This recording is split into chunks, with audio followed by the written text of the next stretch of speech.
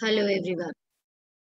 So dear students, today we are again here with a very beautiful poem, Amanda, from the book First Flight of Class 10th. This poem actually refers to all the young teenager girls and boys who are not in the favor of the nagging being done by their parents. Whenever their parents point them out for any mistake, they feel bad for it and they fantasize different things in their life because actually they want to be free. They want to be free because this is the age when it is very difficult to differentiate between a right and wrong. This poem is written by Robin Klein. Now, Robin Klein was born on 28th February 1936 in New South Wales. She was born in a family of 9 children. Leaving school at the age of 15, she worked for several jobs before becoming a writer. And the amazing part is, her first story was published at the age of 16. And later, she became a very famous Australian writer. She is considered to be most prolific, most intellectual, productive writer of her time. Her work has been appreciated by the readers. Moving ahead to the poem, let's talk about the learning goals first. The first learning goal, which we derive from the poem, is to know about the views of a little girl, Amanda, who is constantly pointed out by her mother for making mistakes. The second, to get the message that mistakes which she considers so as they are not part of the code of good conduct laid out by the society in which she lives. And I think that is the reason why her mother is pointing her out to improve those mistakes. This poem represents all the young boys and girls in the society. Because in our society, a certain code of conduct is being finalized for people, and it is mandatory for all of us to follow. There are revolutionaries who change the conduct, but generally, parents want their children to follow it. And the same was here with the girl, Amanda. Now here, let's start with stanza 1. Now before I start with it, let me just tell you that stanza 1, 3, 5, and 7 are the lines being spoken by the mother. Stanza 2, 4, and 6 have the lines which are imagined by Amanda. She is not speaking these things, but she is imagining as a revert to what her mother is saying. Here we go, stanza 1 and 2. Don't bite your nails, Amanda. Don't hunch your shoulders, Amanda. Stop that slouching and sit up straight, Amanda. So as you can see in these 3 lines of stanza 1, Amanda's mother is pointing her out for 3 different behaviors. She don't want her to bite her nails. She is pointing her out to keep her shoulders straight. She don't want her to bend the shoulders. Hunch means to bend forward. And she wants her to sit straight actively. Slouching means when you sit in a lazily way. So her mother wants her to sit active. Now in these 3, in the first line, we have the device repetition. Now why we have used the device repetition? Because Amanda is the name which has been repeated in all the 3 lines of the stanza. In the second line, we have anaphora device because here, don't is a word which is repeated in 2 different lines. So anaphora device has been used where 2 lines are containing the same words constants. In the third line, we have alliteration device, stop, slouching, sit, straight. S is the alphabet being repeated. Now let's see in stanza 2 what Amanda is imagining. There is a languid emerald sea, where the sole inhabitant is me, a mermaid drifting blissfully. So here, Amanda is imagining to live in a sea which has green color water. Emerald is a stone that is of green color. So she is imagining a sea with green color water where she is the only living habitat living there peacefully, languid.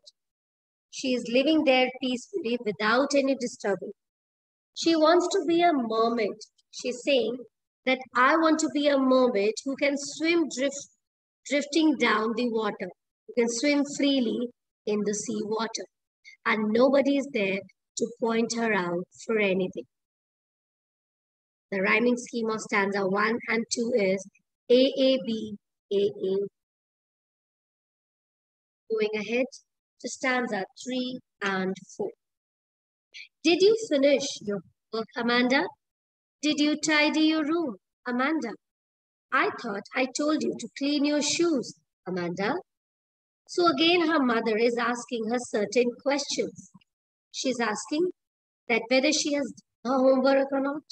She's asking that had she cleaned her room or her shoes, which was instructed to her. You know, the work here, which has been mentioned by her mother, that shows that Amanda is a teenage girl who is capable enough to clean her room, to do her homework, and to clean her shoes. And that is the reason why her mother is telling her to do these things. In the first line, we have anaphora because did is again repeated in two consecutive lines. We have assonance device in the second line. O is repeated, I is repeated, A is repeated. All these three are vowels. And in a third line, we have alliteration device. Thought, told, to. So T is repeated here. Moving to the stanza 4, where Amanda is imagining. I am an orphan roaming the street. I pattern soft dust with my hushed bare feet. The silence is gold and freedom is sweet. So now here Amanda is imagining herself as an orphan. Why she wants to be an orphan? Because she don't like her mother pointing out things. So she's thinking that if I'm going to be an orphan, nobody's going to be there to point me out. And she wants to roam around in the street without any foundation. On one hand, her mother wants her to clean her shoes. And here in the imagination, she don't even want to wear the shoes. She is imagining to walk barefoot on the dust and make patterns on the dust with her feet. She is comparing the silence as gold and freedom as sweet, because there is going to be a silence in her life, because nobody is going to be there to say anything, and she is going to be free. Here in the stanza 3 and 4, the rhyming scheme is AAB, AA. Moving ahead to stanza 5 and 6. Don't eat that chocolate, Amanda. Remember your acne, Amanda. Will you please look at me when I'm speaking to you, Amanda? Now again, mother is there with another nagging. Nagging means when you are being humiliated. But actually here it is not the part of a humiliation, but she is being pointed out for things she's doing wrong according to her mother. So in the first line, her mother is telling her not to eat chocolates because that will lead to acne on her face. And in the third line, she wants her to look at her when she's talking, because this shows that Amanda might not be paying attention to what her mother is saying. In all the three rhymes, we have assonance device because different vowels have been repeated in different lines. And we have repetition device because Amanda word is being repeated in all three lines. Moving ahead to stanza 6, where Amanda is imagining, I am Rapunzel. Now we all know Rapunzel, the princess, who was stolen by a witch and was kept in an isolated tower next to the seashore. And there was no other way to reach the tower except the window. This princess had long golden hairs She used to hang the hair down the window and her aunt used to climb up. And one day, she hung the hair and a prince climbed up and he escaped the princess. So she wants to be Rapunzel. Not because she wants a prince to come in her life, but because she wants to live isolated as she used to live in the tower. I have not a care, and she don't want anyone to take care of her. Life is a tower in tranquil and rare because she's imagining that when she live in the tower, the life is going to be peaceful and very different. I'll certainly never let down my bright hairs. And she is saying that I am not going to drop down my hairs like Rapunzel because I don't want anyone to come up the tower and disturb me. Right?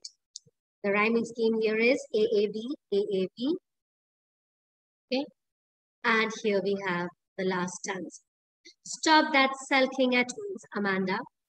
Are you always so moody, Amanda? Anyone would think that I nagged at you, Amanda. Now finally the mother is ending up the argument by telling her that don't behave in a sulking way, suddenly moody way. Because after listening this much, Amanda is behaving in a moody way.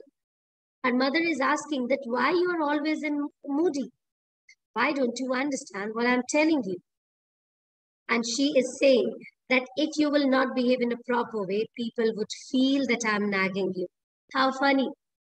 After nagging her in the previous 6 stanzas, finally she's saying that she don't want to be recognized as a nagging parent.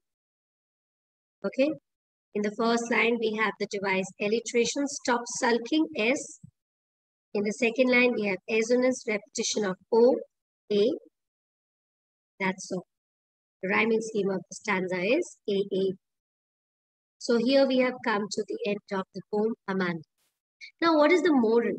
So here, if we talk about the moral from the parent side, we should try to understand the intention behind our parents' words, as they are our well-wisher. If your parents are saying something to you, you need to understand that. Then only you will be able to live your life happily. And we should try to share our feelings to them if it is needed. Like never imagine the things by your own, but try to share whatever you are feeling with your parents because they are going to help. So here we have come to the end of the poem. I hope the poem Amanda is clear to you. We'll get back with another story.